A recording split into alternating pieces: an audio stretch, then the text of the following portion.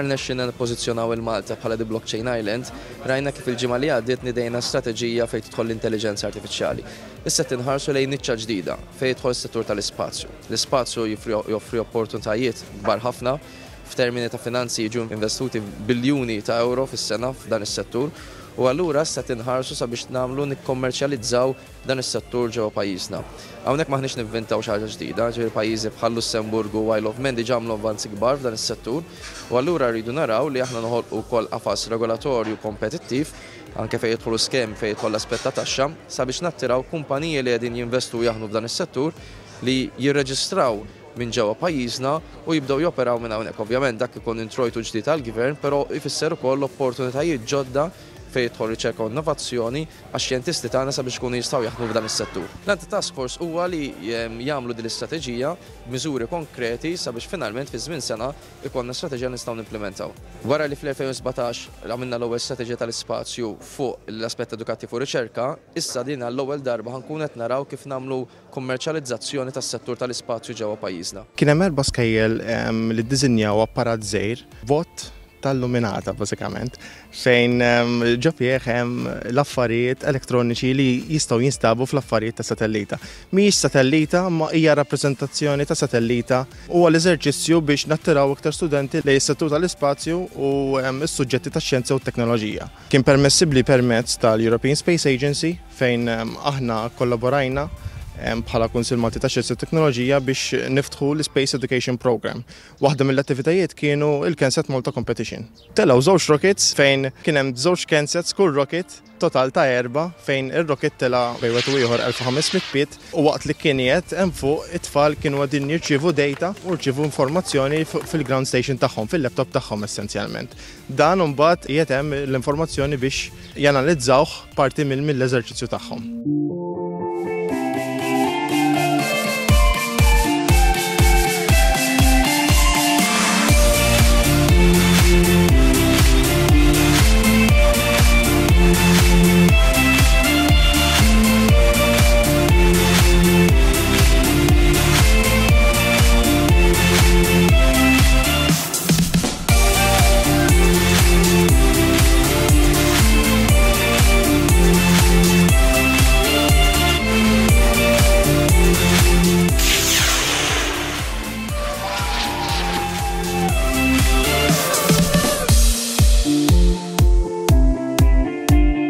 We started with the CanSat project in November.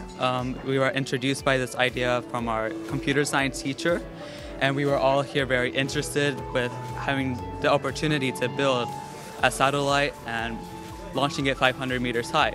So we first started with our proposal. We were accepted into this with the 3 other schools, and throughout the time between November and now, we've been having meetings twice a week, working with the satellite, the parachute, and the antenna. Just launched our satellite. It landed in the sea. We hope we can get it. But we received the data.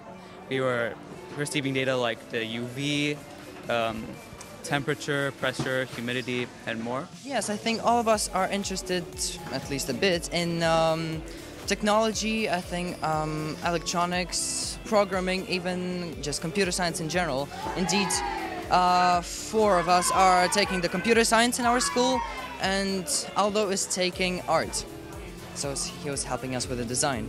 Dan l-event għeni ħafna bis-suġġetti li qed naħdem bihom l-iskola l-physics u l-computing, l-iktar tnejn li għenu. Infatti l-computing kien ħafna fejn jasal il-coding tal-programm biex naħdmu dan is-satellita. Għax aħna ħad naħseb li il-proġett tagħna secondary mission tagħna kienet it-terraforming. Jiena x-xjenza u l-matematika l-iktar suġġetti li nħobb bħala lingwi mhix daqshekk tajba fihom, imma x-xjenza tista' tiskopri d-dinja biha u anke tista' titgħallem ħafna affarijiet minnha.